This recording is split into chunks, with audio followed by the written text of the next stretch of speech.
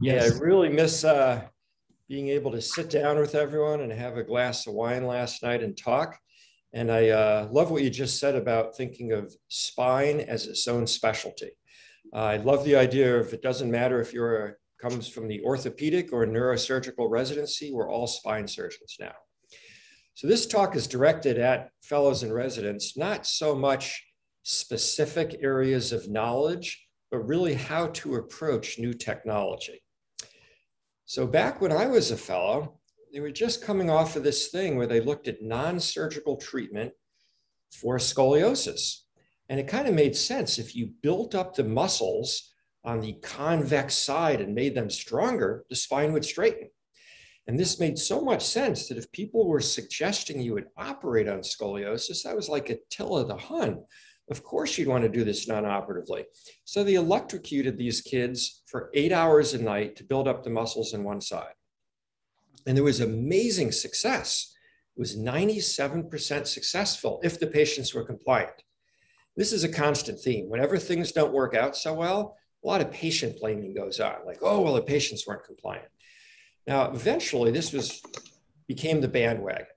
And the bandwagon effect is what happens when something becomes popular quickly as people follow the example set by others. And everyone likes to jump on the bandwagon, especially the marketing department. It brings in patients and it makes you famous. Jumping on the bandwagon is great. And pretty soon there were 54 investigators using this non-invasive stimulation method for fixing idiopathic scoliosis. Now, the success rate only went down to 72%. It's probably because those patients weren't being compliant. Now, when people jump off the bandwagon, it tends to be a little bit more lonely affair. They don't publish this in the internet. They don't have the marketing department getting them on the 6 o'clock news to say they're jumping off the bandwagon. Many people just quietly do that and never even publish a paper as to why they don't do this great technique anymore. It wasn't until 14 years later that the SRS non-operative committee did a study showing that electrocuting kids all night doesn't fix scoliosis. Why did this take 14 years to get here? Why did the success rate go from 97% to 72% to 0? What's wrong with us as surgeons and as scientists to allow this to happen? Well, this is something we are all subject to, confirmation bias. The tendency to process information in a way that confirms your pre-existing belief and giving less consideration to alternative possibilities. I am subject to this constantly. That's why I have a children and wife to keep me in line. And I ask all my young researchers, like, call me out on this. If I believe something that there's not data for, this is going to be a great paper. Let's question each other. Now, anytime a new treatment comes, the results look great at first. And as the results look great, these are the people that are the grand round speakers. And you see this at the academy and at different courses. Things are fantastic. But over time, complications start to occur and start to be reported. Now, one thing you could do is just always do whatever is new, and then you never have complications. You jump from one new thing to the next. And I would caution you to beware of charismatic thought leaders who are only reporting good results. They are out there.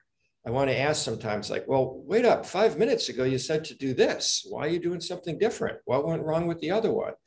Look for people who honestly present their complications. Those are the people you want to follow and you want to learn from. There was a thoracoscopic instrumentation bandwagon. People approached me and said, if you're not doing thoracoscopic instrumentation for scoliosis, no one will ever do your fellowship.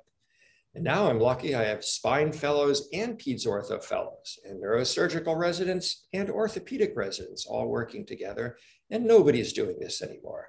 And what's funny is nobody reports on why they're not doing this anymore. Now, spine surgery should be the last option. If you could put a suction cup in a spine and fix it, yeah, we should do that. But we have to look and figure out which one of these actually work. So here's the latest, greatest craze. Schroth therapy has only been around for about 100 years or so. And if it really did work this well, where you can cure a 5-year-old boy of polio scoliosis in 8 weeks, it should win the Nobel Prize in medicine. But it doesn't seem to work that well. Most of the studies that are in favor of Schroth therapy tend to be in journals that I haven't heard of. And the effect size seems to be around 3 degrees or 6 degrees. But this definitely is a bandwagon. There's a lot of people that seem to believe in this almost like a religion. Now, the Cochrane collaboration said that there was not enough evidence to recommend any type of exercise for scoliosis. And Dr. Tolo and Dr. Herring recently came out and said there's still no studies that provide valid evidence that exercise helps scoliosis, but people are flocking to this. So this is a patient who really educated me as to what might be going on. This is the same day, the same patient. When the patient stood in the position the therapist told her to, the lower curve was 29. When they stood in the normal position, it was 49 degrees. We said, maybe something's going on here.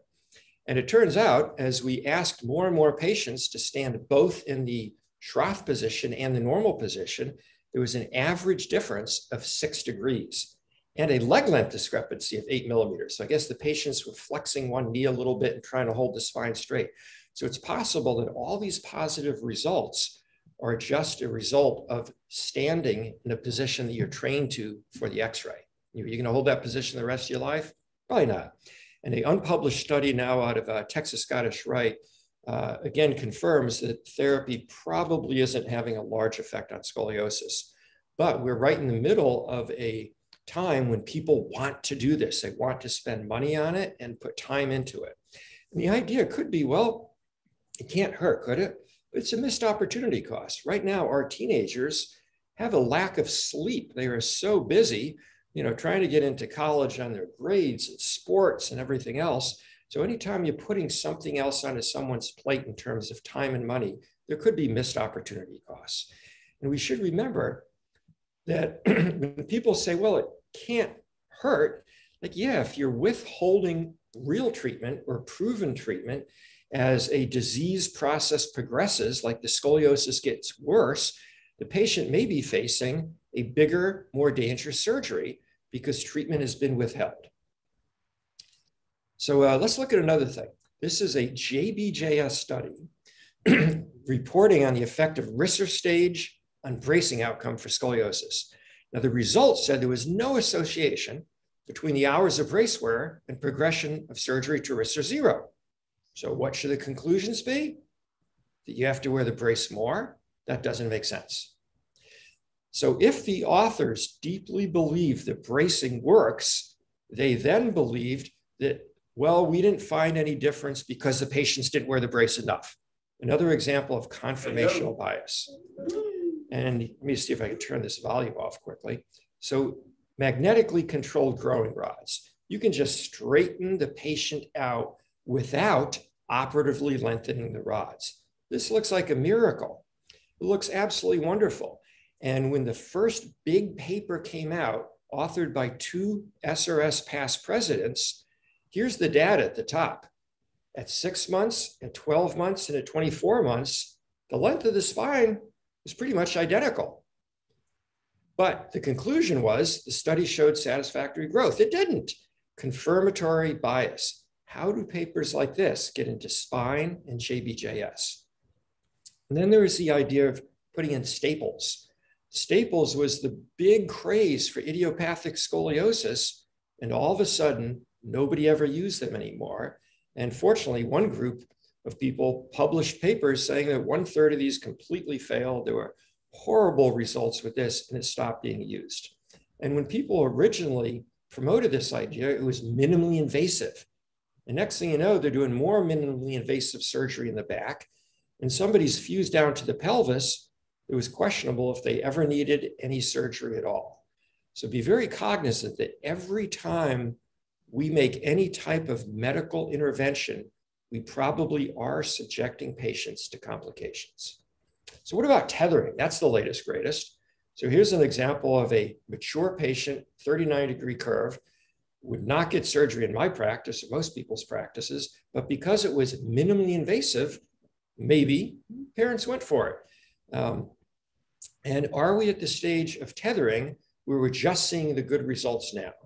Who knows? So here's a paper that won the best paper at IMAST this year, and it found out that when you compared tethering to a posterior spinal fusion, every single time there was a difference, the tether did worse.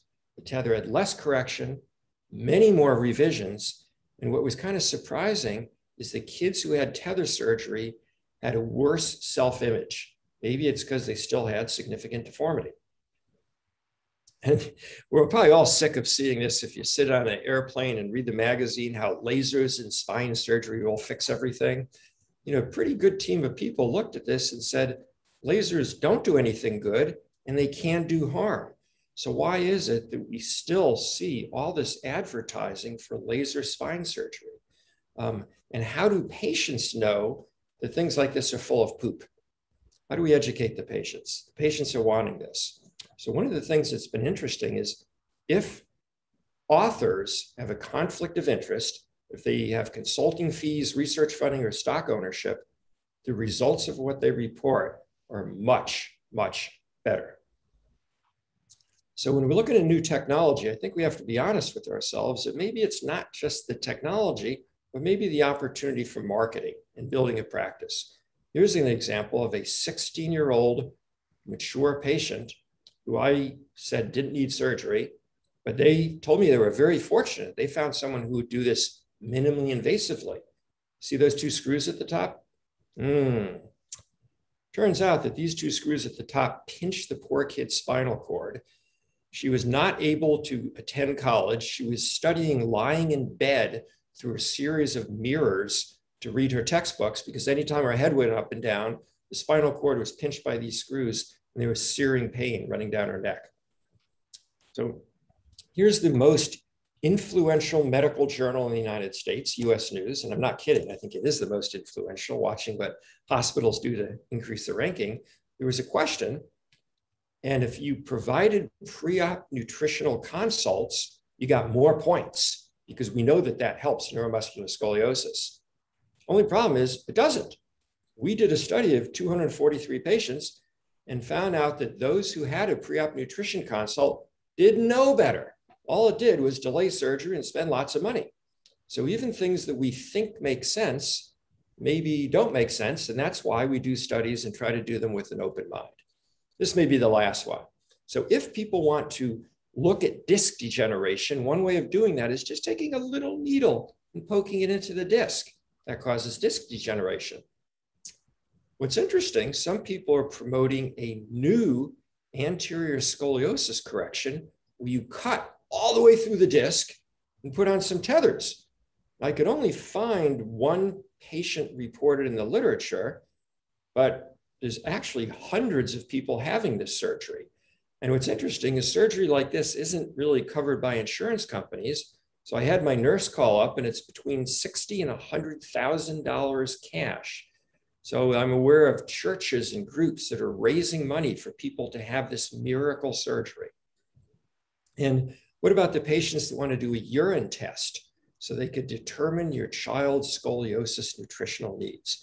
Now we can laugh at this, we can make fun of that, but if we do, then we risk alienating the family. So we have a fine balance between protecting our patients from harm and not alienating them. So in conclusion, I'd say beware of jumping on the bandwagon, beware of confirmational bias in ourselves and other reports, and beware of recommendations of thought leaders who only report positive results. And before I jump on the bandwagon, I think in my stomach, because your stomach thinks the best, what would you really want for your family? And the final one is intra-op navigation. Now, how could that go wrong? Just seeing better is good. The first time this system was used in a hospital, the patient died in Southern California because a relatively straightforward T2 to pelvis in a neuromuscular patient all of a sudden took 8 hours. The patient literally bled to death. So as one introduces new technology, it frequently slows down surgery and introduces a whole new level of complications. So thank you. This is a picture of my new operating rooms. We have about 7 spine rooms going at a time. The entire floor is just spine and neurosurgery. I would welcome questions. Thank you. And as always, thought-provoking. So there's some chat room questions. I have to try to get into them, but I have one question that goes into the ethical dimension, and that is decision-making for an adolescent idiopathic scoliosis. Who do we actually treat? Is it the minor patient, usually 15, 16-year-old, prevalently female, or do we treat the parents? And how do you, as an experienced clinician, differentiate the interests and needs of those two entities? Yes, that's a great question. And the truth is, we are treating the patient. And to every patient, I say, I work for you. This is your body. Unless there's really cool stuff coming up with AI, you're probably going to keep your body for the rest of your life, and nothing will be done to you without your understanding and your consent. And I have had one patient who I thought needed surgery decide not to do it. But otherwise, the kids could oftentimes, I'd say, understand and accept maybe even better than the parents can, as long as you're talking to the patient and explaining the risks and complications and alternative treatments to the patient. Yes, our loyalty must be to the patient and not to do what the parents tell you to. And if you lose some patients for that reason, so be it. Second question, since we have bright young minds in this full auditorium here, so nice to see it again in this post-COVID recovery or cyclical upturn, hopefully not sustained, hopefully. Complex scoliosis cases, who does them and how do you integrate education and a young trainee into doing very complex instrumentation in a highly distorted patient? But to be honest, I have PGY2s in my operating room on a regular basis, and I expect them to start putting in the pedicle screws on their side. But before doing that, we are one-on-one in my office with a spine model and a drill bit and a reamer, and we spend 30 minutes together putting in screws together. And then when I'm convinced that they're doing a good job in a model, then they will do that in the operating room. So I think that as long as the surgeon puts the time into teaching and evaluating the trainees definitely have a place at the table.